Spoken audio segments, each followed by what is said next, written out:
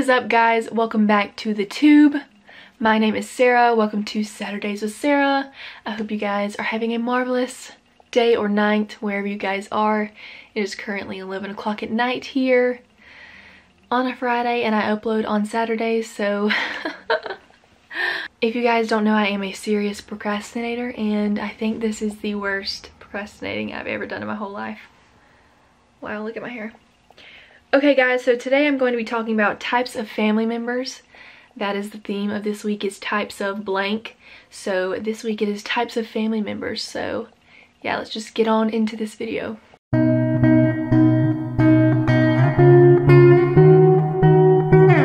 Okay, so the first group of family members, I guess, that I want to talk about are the types of siblings.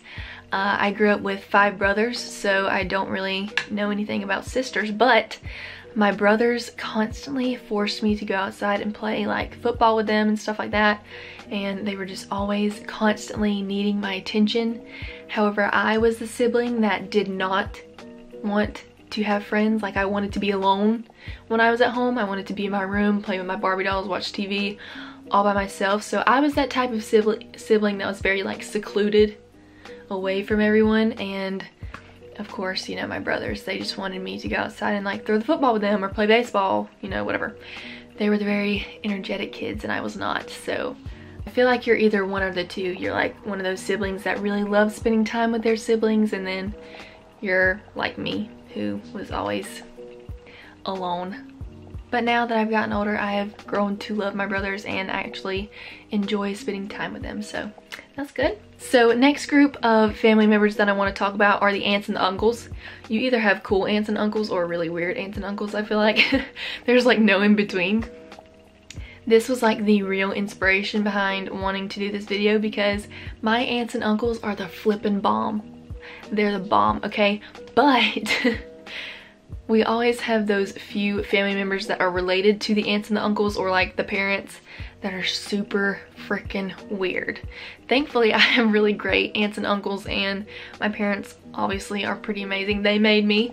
But my aunts and uncles do have cousins that are very weird, very redneck. I do live in Georgia, and my family is pretty much all from South Georgia, and so it can get pretty redneck up in the Smith house. So not saying I have like super weird family members, but there's always those few that like you never really talk to and you never really want to talk to, you feel? And then there are the grandparents. Sadly, I do not have any more grandparents. I have step-grandparents, but my actual true grandparents, they, all 4 of them passed away from some type of cancer. So I miss them a lot. But the grandparents are the shiz.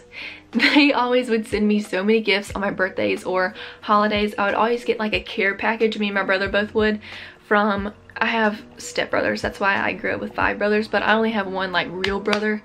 So for the majority of my life, I only did have one brother. But anyways, just to clarify.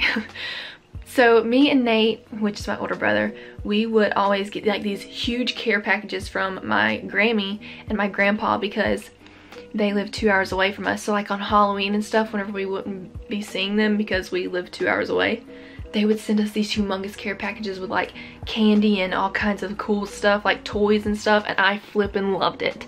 And my grandma, she always made me and my brother like snack trays whenever we would watch TV at her house, and it was the bomb. Let me tell you, the bomb.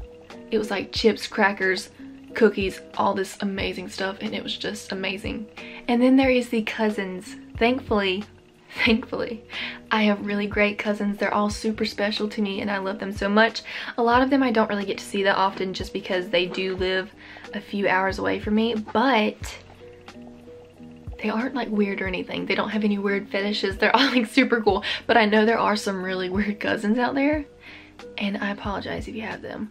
But cousins can either be like that weird family member that you actually talk to like maybe once a year, or they can be that really amazing family member that is like your best friend. My cousin Taylor, well, she's actually my step cousin, but anyways, she is the flippin' bomb. I love her so much. We actually just went to a play together, which is why I am currently filming at 11 o'clock at night, is because I went to a play with her. But it's okay because you got extra points for her class, so it's all good. And then there are the nieces and the nephews. I am so thankful to finally be an aunt because my half brother Cameron, he has 2 kids, Raylan and Aubrey. And it is so freaking cool that I'm now an aunt because I don't know, it was just like super weird how they got brought into my life, and I feel like it was God just kind of telling us, hey, there's something so much more special here within your own family.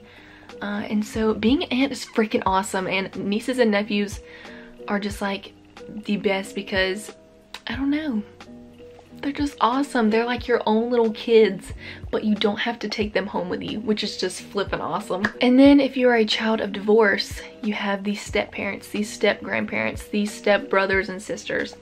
And I just want to give all of you people who do have divorced parents a little bit of advice. God took apart your parents' relationship to bring in new people to affect your life and to help you grow as a person.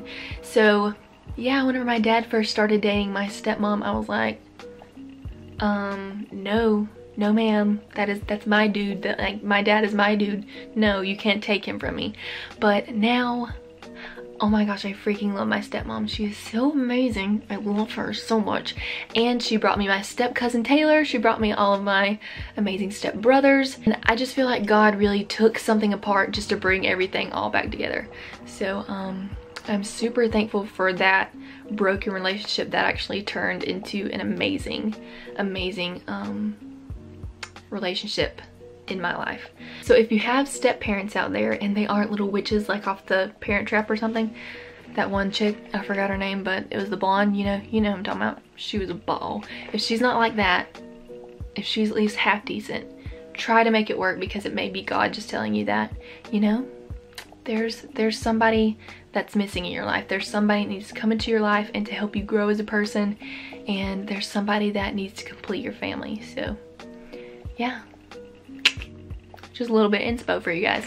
Oh, and then there is the brother-in-laws and the sister-in-laws and father-in-laws and mother-in-laws, and that can all get very tricky, and I am only 18 years old, so thankfully I do not know much about that. But I think that's the part in your family where you start to kind of kiss each other's butts, because you're just trying to make the families mix together cohesively and peacefully.